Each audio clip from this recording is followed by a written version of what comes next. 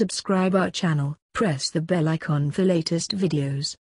Hi friends, here in this video I am going to explain the concept of flitched beams, what is meant by a flitched beam. So let's get started.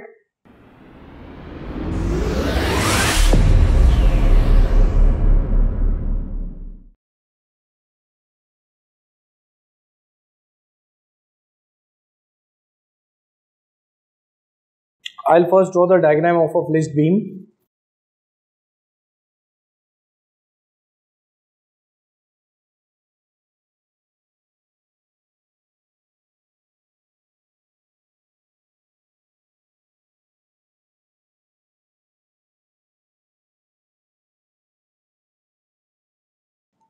So here is a flitched beam. An example, flitched beam is basically a composite beam.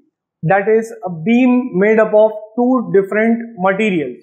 Like here in the example which I am showing, there is wood and steel.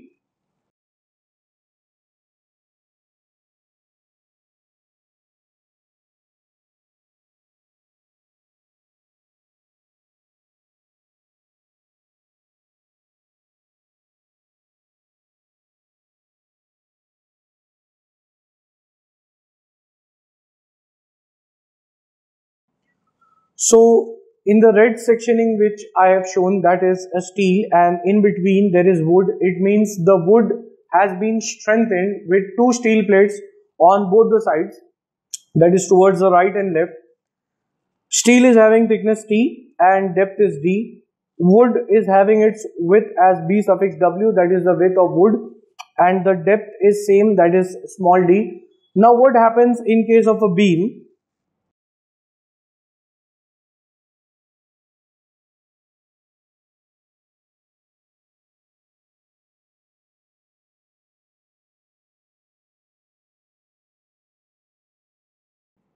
Now, beam is a horizontal member having length L supported at A and B, just for an example, because the supports may be also of different types, like it can be supported at one end, free at the other, as we call it as cantilever beam.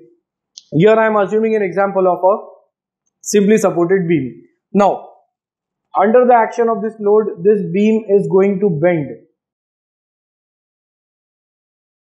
And if a single material is used, then the resistance offered by the beam would be less.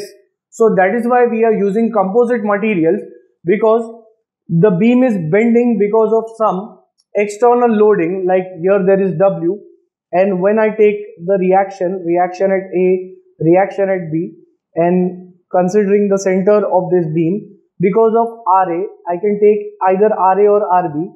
This beam is going to bend in this fashion, which is called as the sagging bending moment. The sagging bending moment. So the material of the beam should be such that it should resist this sagging bending moment, and opposite to sagging is the hogging bending moment. So hogging bending moment would be somewhat like this. That is opposite of the sagging bending moment. Sagging bending moment is trying to bend the beam, whereas hogging bending moment is trying to offer the moment from the opposite direction, that is, it will keep the beam straight. Like for example, if this is a beam, because of external loading, it is bending, but the material is such that it will resist that bending, and that internal resistance of the material is called as the moment of resistance. So when we are using two different materials having different properties, the moment of resistance offered is more. Because of that, the beam would remain straight, that is, it would oppose the bending. Now, once the concept has been understood, here one thing we have to remember, that in case of flitched beams, the strain in both the materials are same, that is, strain in steel is equal to strain in wood or timber. Strain is denoted by small e. I am adding the suffix S for steel and W for wood. Therefore, now as per Hooke's law, stress is directly proportional to strain. When I remove the proportionality sign, I have a constant which is capital E called as Young's modulus. So strain is basically stress upon Young's modulus. So this strain would be replaced with stress in steel upon Young's modulus in steel, and similarly for wood, stress in wood upon Young's modulus of wood. This E suffix S, when it goes onto the other side, it becomes E suffix S upon E suffix W into sigma W. Therefore sigma S would be ES by EW is denoted by a ratio M, and this ratio is called as the modular ratio.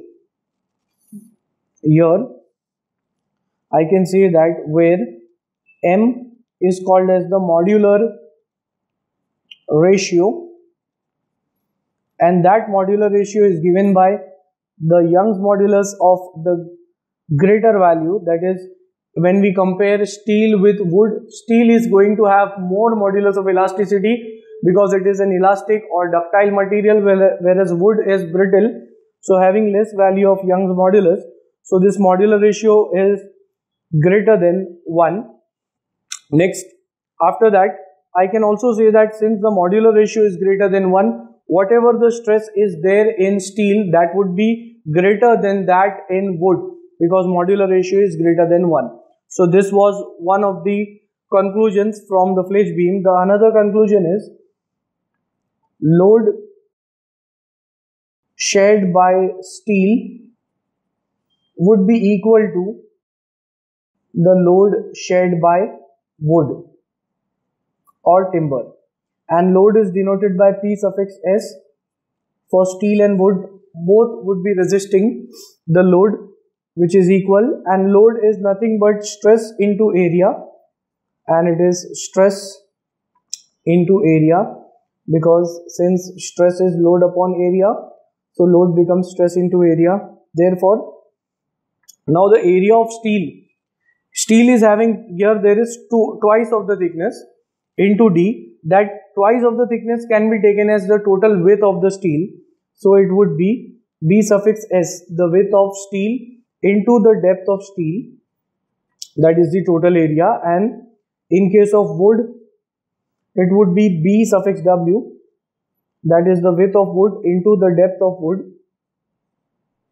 And here I have taken BS, the total width, as twice of thickness. Now, therefore, since the depth is same in steel and wood, so D would get cancelled out, and therefore sigma S upon sigma W is equal to BW upon BS. So that is another relation in case of Flitched beams, that is, stress is also inversely proportional to width. An element or the material having less width will have more stress, whereas the material having greater width will have less stress. So these are the conclusions which we can draw from Flitched beams, and into the further part of the videos we are going to see how to solve the problems related to Flitched beams.